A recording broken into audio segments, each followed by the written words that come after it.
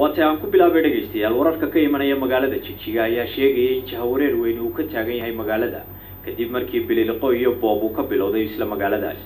بقولال قفيا الشيءين يداوعي كسو قارين بوب كير رشدها كسو على Jig Jiga لكن سلم سو شيءين لا هاتن واحد مشاء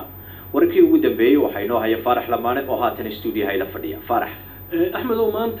ذكر Jig Jiga وحيوها مالين مدو مشكلة ده وحلا شيئين باللاوتي ساكة سديد دي مركز صحبناها برلمان قاي إسك حاضريين حرمت برلمان سأ وقف قلان كلن وبرلمان هالك كويه لها وأن عادي هاي إلى أنت أن أبنها مشكلة ده أن كأبنها وحايد هاي إن ساكة الجوا بريستي أسكر من الطريقة أو حري برلمان إيو حرمك الدولة ديان كصومالية إثيوبيا أيلاد هاي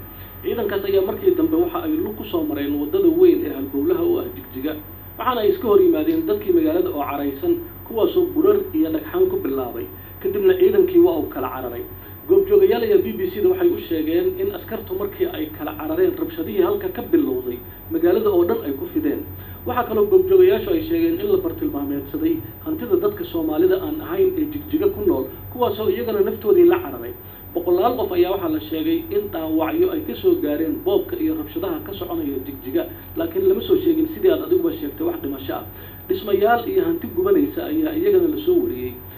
sidoo kale bangiyadii magaalada qaarkood waxa la sheegayaa in la boobay ugu yaraan hal kaniisadna la gubay madaxweynaha dawladda deegaanka Soomaalida Itoobiya Cabdi Maxamuud Cumar ayaa waxa isna la soo sheegay inuu ku sugan yahay xarun ay ciidanka liyu boolis ku leeyihiin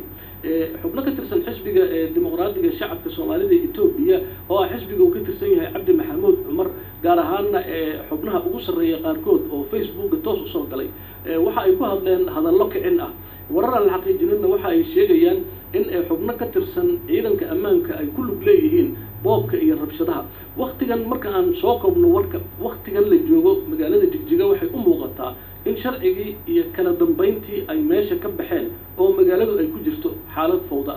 aad iyo aad buu mahadsan Farax lamaane oo inoo soo koobay haatan sida ay tahay xaaladda magaalada Jig Jiga wixii warara ee ka soo korodhay dhageystayaal iyo xaaladdu kolba sida ay tahayna idaacadaha iyaga dambe iyo intaanu tan hawada ku jirnaba wixii soo kordha waanu idin la soo socodsiin doonaa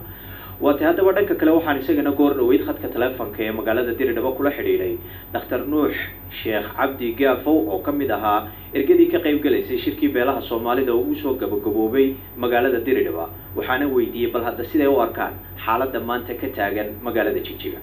xaaladda Jig Jiga ka taagan waxaan u aragnaa inay tahay xaalad uu Cabdi ilay abuuray waana wixii ka digaynay inuu san ka tagin shacab iyo dal inuu san ka tagin oo waxa la dhihi jiray in noqoto ama ku cunay ama ku ciyeey arrintaana arrin aan wax badan ka digaynay dawladda dhexe u sheegnay badanaya inay maanta soo farigeliyeen waanu ku faraxsanahay haddana dadku wuxuu sheegayaa in Oromo ay soo weerartay wax jira ma aha arrintaasi waxba kama jiraan Oromo ma aha kacdoonkii aan anaga bilawnay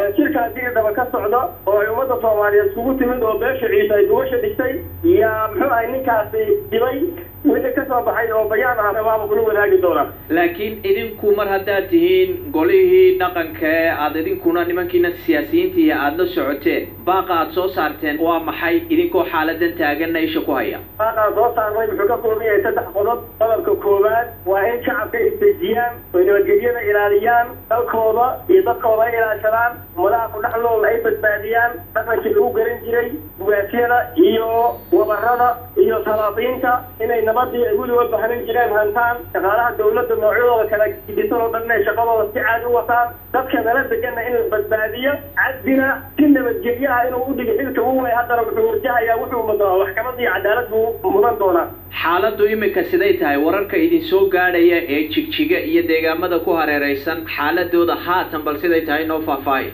Jiga taakay waxay ku waabaysatay ilaa hadmarkiisa waddanka waxaa lagu sheekay dadkii shacabka Oromo ay soo weerartay ciidamadii federaalka oo iyaga isku hareeray goobi dawladda oo ilaalinaya dhagax ku bilaabeen heegada iyo liyu booliska marka laga dhigay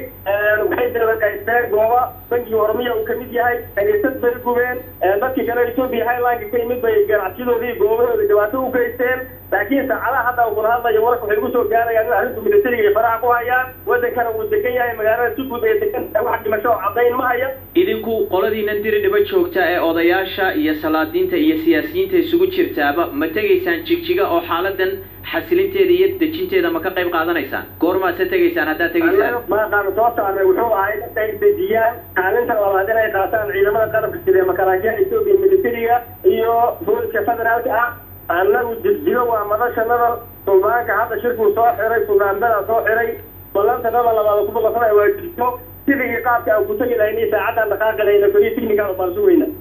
kaasi wuxuu ahaa Dr. Nuux Sheekh Cabdi Gaaf oo kamid ahaa ergadii ka qayb gashay shirkii beelaha Soomaalida oo soo gabagabooday magaalada Dirdhaba oo goordhawey khadka telefoonka igu waramayay wali wararkii Itoobiya inuu dhageystayaal ku jirnaa dhanka kale ra'iisul wasaaraha Itoobiya ayaa waxa uu isaguna maalmo ka hor sheegay in shidaalka laga helay dhulka Soomaalida Itoobiya gobolka Soomaalidu ka helayo 5% kaliya waxaana arrintaasi dhalisay hadal hay badan oo ilaa haatan taagan qudheedu haddaba ururka ONLF ayaa arrintaasi ganafka ku dhuftay waxaanu arrintaasi ku tilmaamay ururku waa sida uu hadalka u dhigay talaabo gumaysiga afayeenka ONLF Cabdulqaadir